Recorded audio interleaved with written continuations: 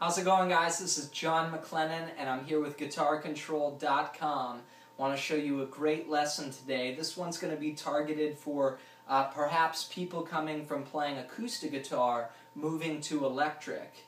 And you may have learned, a lot of what I call your cowboy chords, the basic open chords, D, C, G.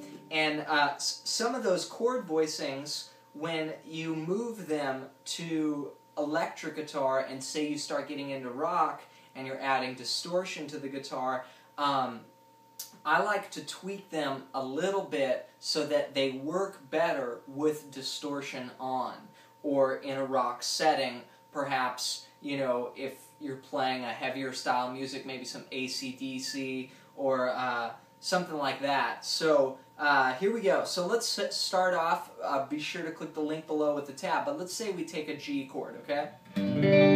So here's your very common chord voicing, and I'm just going to call out the frets to you. 3, 2, open, 3, 3. And that's a great chord, but one of the things that I'll do is I'll remove the thirds from the chord. So, for instance, this B note, I'm not going to play that note. So I'm just going to take that out, and then my second finger is going to sort of arc over, and I'm going to get a G. So now when I add some distortion, sometimes when I have this note in there, the notes just kind of mush together, so I like this chord a lot of the times. Alright, so let's keep going. So let's take a D chord now, and here's your typical, folk voicing